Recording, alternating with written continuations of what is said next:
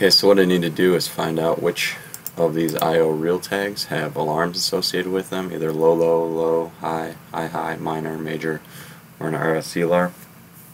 And I'm going to use the COUNTIF function for that. And we'll use a range of 1, 2, here. And we'll say on. And we see we have 0 in that one. So we can drag this all the way down to the bottom.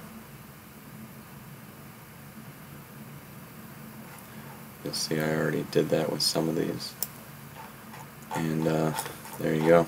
That'll show me which ones have alarms associated. Now I can go up and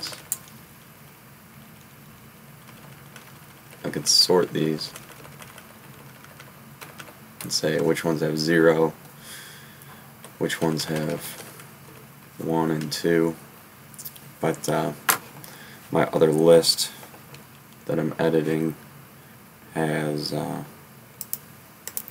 same order, more or less, as these ones. So I'm just going to keep this order for now, and instead I'll use a conditional formatting and say if it's equal to 2, that means there's 2 alarms that are on.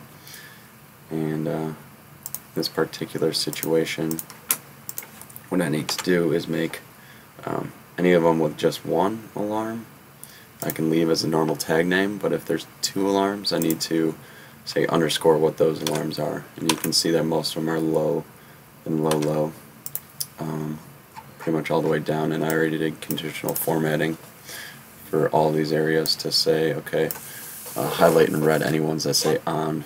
So it's kind of what's going on here, but makes it real easy to see which ones I need to create more tags for, and also out of this whole list which ones will actually be an alarm, so I can create all the alarm tags. And you can see I just added A and then the original tag name for the alarm name. So that's it. It's pretty easy.